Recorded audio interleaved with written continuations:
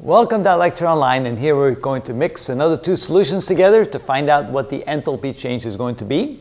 We're going to do this in what we call a constant pressure calorimeter, which means just a styrofoam cup open to the atmosphere, because no gases are created and therefore we don't have to worry about containing them like in a bomb calorimeter.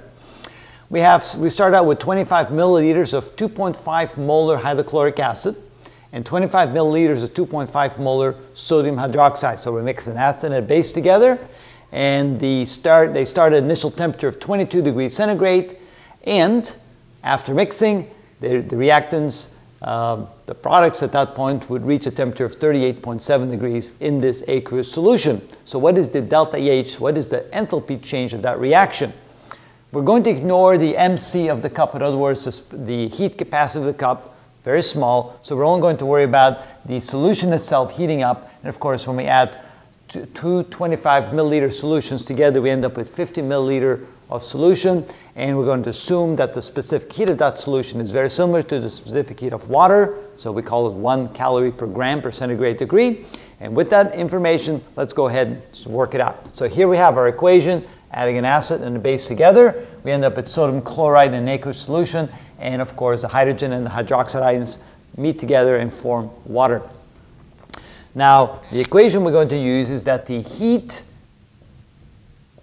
absorbed by the solution, the MC delta T, the heat absorbed by the solution, is going to equal the delta Q, the amount of heat given off by the reaction, which of course is going to be equal to the enthalpy change. And we put a negative in front of that because enthalpy is always as a negative quantity when it's exothermic, so we have to then of course compensate for that with the negative sign. So the enthalpy change per the reaction. And now we have to realize that how many moles of the substance are in the reaction. So we have to look at our equation of number of moles. And of course in this case it looks like we just have 1 mole of hydrochloric acid per 1 mole of sodium hydroxide, so this is just going to be a 1. So it's a formality, but something we need to keep in mind just in case it's not equal to 1. And then here, we're going to put down the mass divided by the mass per mole. Now, in other words, this is basically just the number of moles we have in the given solution.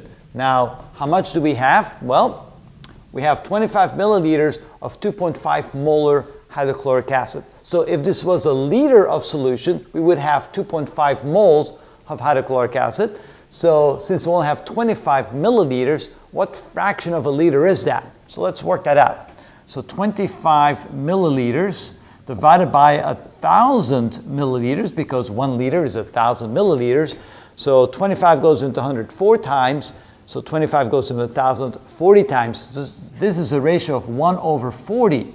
What that means is that I have 1/40th of a mole of hydrochloric acid in there and 1/40th of a mole of sodium hydroxide. Remember, these are mixed in solution, so most of it is water.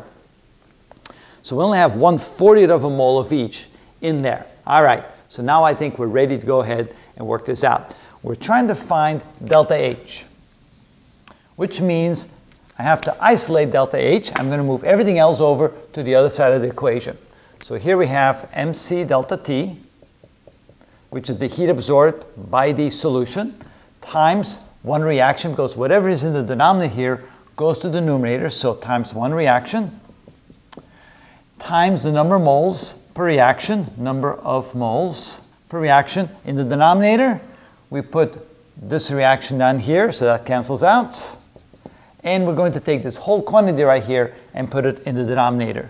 So this is the mass divided by the mass per mole. And in essence, when we divide the mass by the mass per mole, we get the number of moles. And in this case, the number of moles is going to be 1 over 40. All right. So I think we have everything over there. That leaves us with the right side of the equation, just the minus delta H. And in actuality, it's better to take the minus and put it over here and make it disappear from there. So we're simply looking for the delta H, which of course is going to be a negative quantity if it's an exothermic reaction, if the reaction gives off heat, which in this case it will. One note of caution, when you add a base and an acid together, it's better to go ahead and add the sodium hydroxide and then slowly start adding hydrochloric acid while you're mixing. Okay, So let's plug in the numbers. Minus the mass, well, we have 50 milliliters of the solution, which means we have 50 grams of that solution because water has a mass of roughly 1 gram per milliliter. And so it would be 50 grams times the specific heat of water, which is 4.186 joules per gram per centigrade degree. Of course, if calories, it would be 1 calorie, but in joules it's 4.186, times the change in the temperature, and we go from, let's see here, 22 to 38.7, that's 16.7 centigrade degree change. So there's my MC delta T, the heat absorbed by the calorimeter. Reaction and reaction cancels out. So now we have the number of moles in our reaction. It looks like we only have 1 mole of the reactants. So we put a 1 there, and then we divide that by, and maybe just to make it better here, just put 1 mole, like so.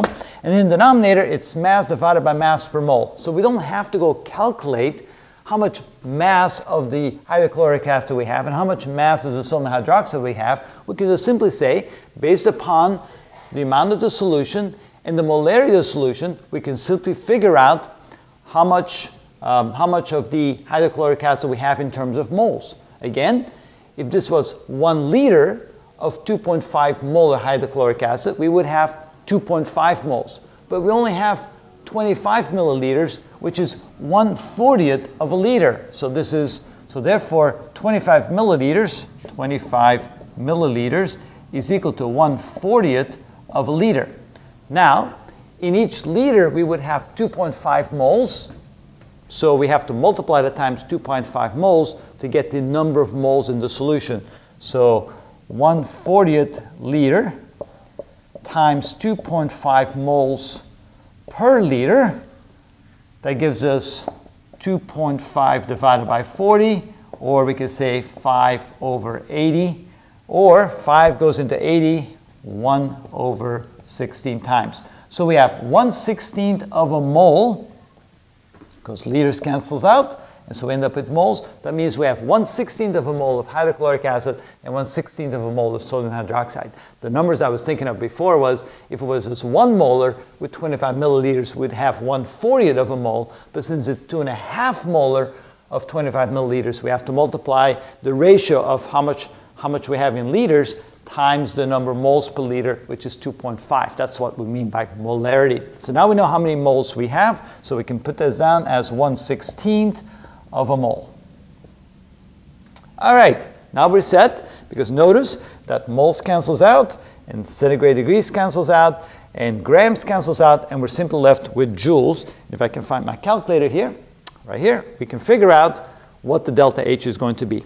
So we have 50 times 4.186 times 16.7 and times 16 equals, and let's see here, that looks like 55,924. So this is equal to 55.9 kilojoules.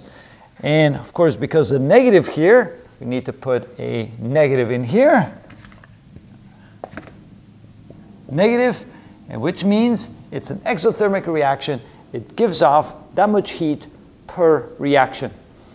And that is the answer for what we're looking for. We're looking for the enthalpy change. So the enthalpy change in this case will be a minus 55.9 kilojoules for that reaction.